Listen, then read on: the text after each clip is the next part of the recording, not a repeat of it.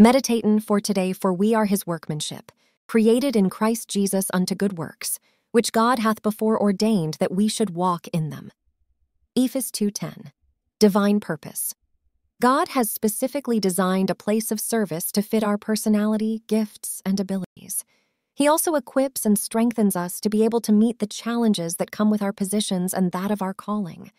Our responsibility is to be humble and yield ourselves to him.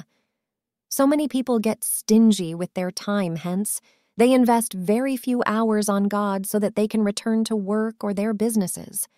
But our jobs don't own us, neither do we own ourselves.